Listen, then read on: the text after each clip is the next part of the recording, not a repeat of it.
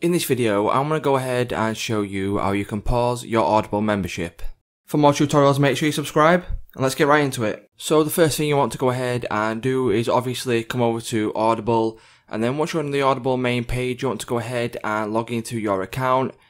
And then once you've logged into your account, what you need to do is come up here where your username is, go over to that, hover over it, and then scroll down to account details, and then you want to select account details.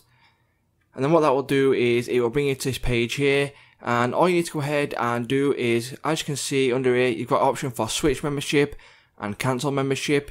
You want to go ahead and select cancel membership, and then what it will do is it will bring you to this page here where it says if you cancel, you use your credits and member benefits. So what Audible do, instead of cancelling your membership, what they give you an option to do is pausing your membership. So all you need to do is click on pause my membership and then confirm it once you go to the next window. So it's just that simple, guys. If this video did help you out, please don't leave a like, comment, subscribe to the channel, and I'll see you in the next one.